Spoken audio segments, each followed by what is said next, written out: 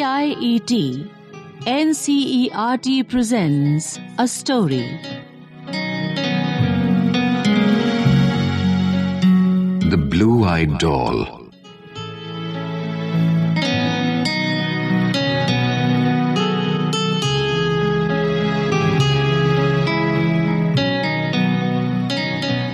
Chacha got Sharon for Juhi from England.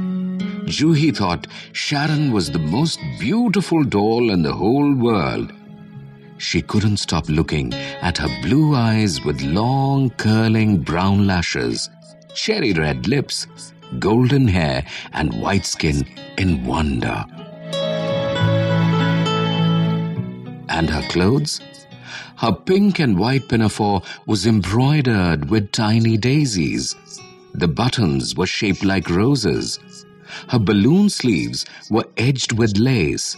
She wore long white socks and black leather shoes with buckles. Yes, buckles.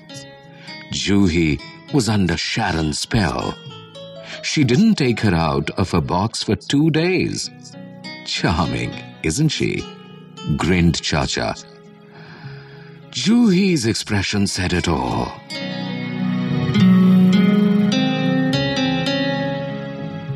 Sharon slept with Juhi at night. She went to school with her, hidden in her bag. She sat on her lap at meal times. "It's okay," said her mother. With Sharon there, Juhi will not drop crumbs off the table.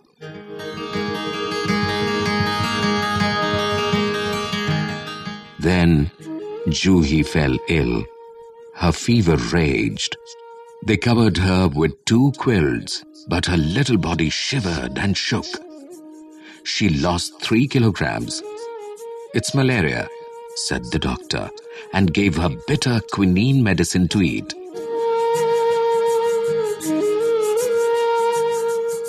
All through those terrible 3 weeks, Sharon snuggled close to Juhi. Not for a moment did she leave her side. "Juhi seems to love this stupid English doll more than she loves us," grunted Juhi's grandfather. "Times are changing. To get attached to something foreign is stupidity." Sharon helped Juhi get well, Bauji," murmured Juhi's mother. "My foot! It was the quinine," grandfather retorted. His word was law in the house.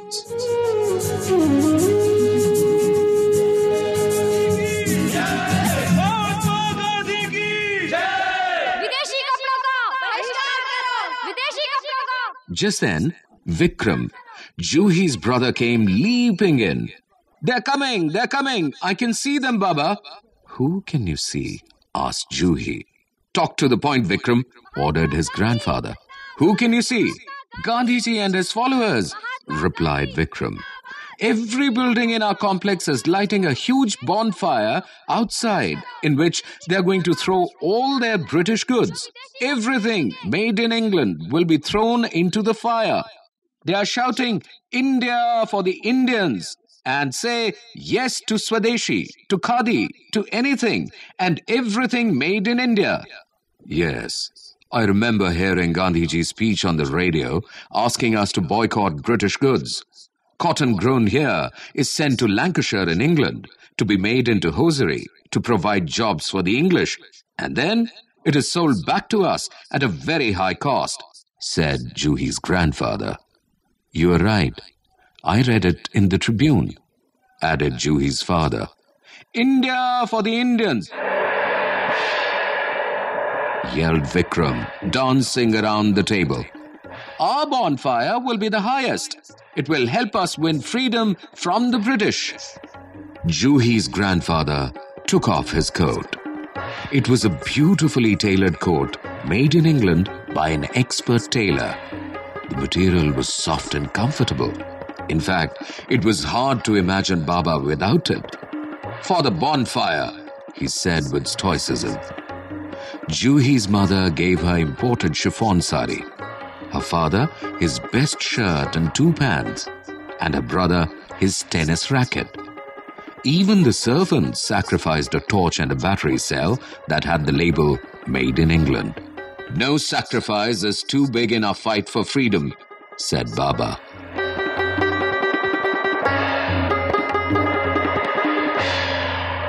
And Juhi? She was not to be seen.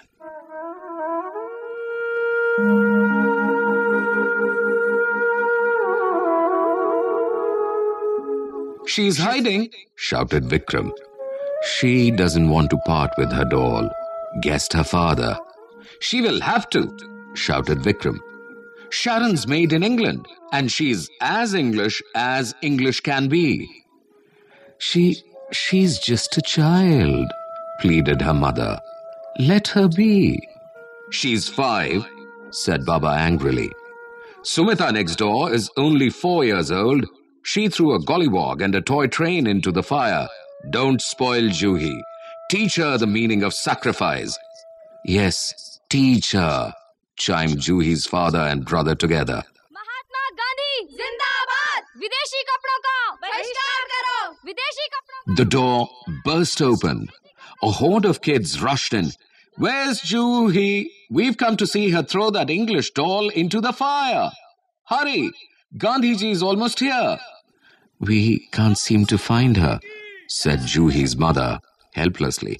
We'll find her. We'll look under the bed, in the cupboard, in the attic, and in the huge wooden chest of drawers. We'll hunt her out, and we'll force her to throw Sharon into the fire, shouted the kids. You won't need to do that.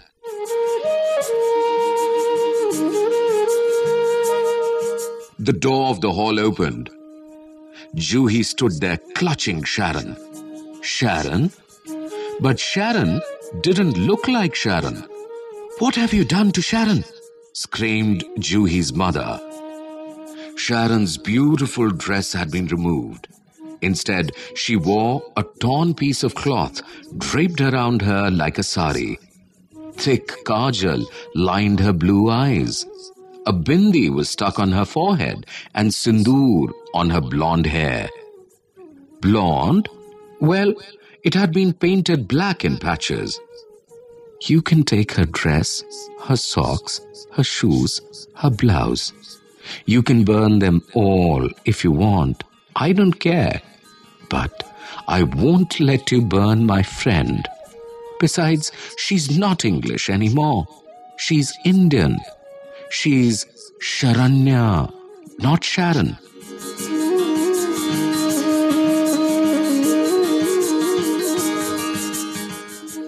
What? Her grandfather's mouth fell open in horror. The girl's gone mad, said her father. Sharon's my friend and will always be. When my teacher scolds me, she cries with me and comforts me. When I was sick, she loved me and looked after me. If you want her to burn, go ahead. I'll jump in with her too.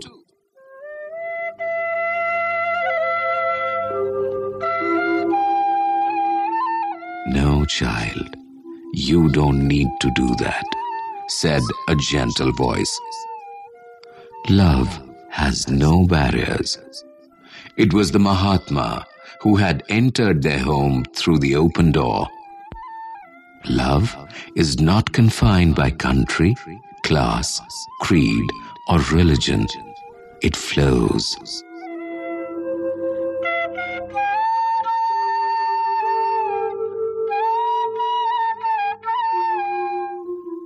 And he hugged both Juhi and her little doll ever so tenderly.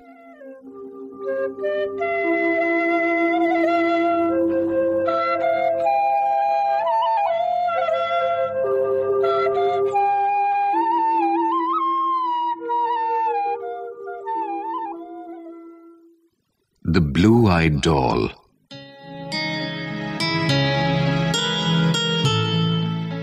You were just listening to this story. Author of the story, Kumkum Somani. Narrated by Jitendra Ramprakash. Production Controller, Prabhu Dayal Khattar. Sound Recordist, Amita Bhatti. Assistance in Production, Dau Dayal Chaturvedi.